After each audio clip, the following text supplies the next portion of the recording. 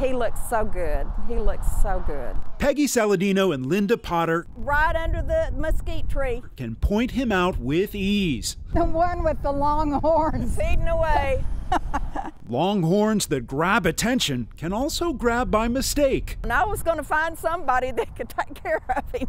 The sisters were on their way to breakfast last week when they saw this steer with its head low to the ground. Toward the ground like he was eating, but he also looked a little strained. I saw him struggling against the metal and I knew he was in trouble. The horns got trapped in a hay feeder. The owner's apparently gone. Grown up around animals all of our lives. So. And they worried he could hurt himself, even break his neck. I watched the vet shows on TV and I knew that if they stayed very long like that, that they could build up mineral deposits and it could kill them. So that's when they called for help, and Haslet Fire had just the tool.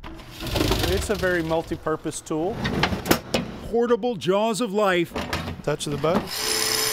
usually used in car accidents. That's to pop a door, to make a cut. But just watch, in a few seconds, they're able to cut through the metal pipe and free the animal. There you go. I'm standing here.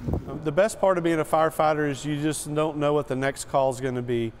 We train for fire and medical, but you have to be able to think outside the box. I was so pleased to see that. Come on, buddy. Chill. When you're stuck, it's nice to have good neighbors. This one was a first for me. We're just glad he's not injured. Yeah. In Haslet, Bradley Blackburn, There you go. Channel 8 News.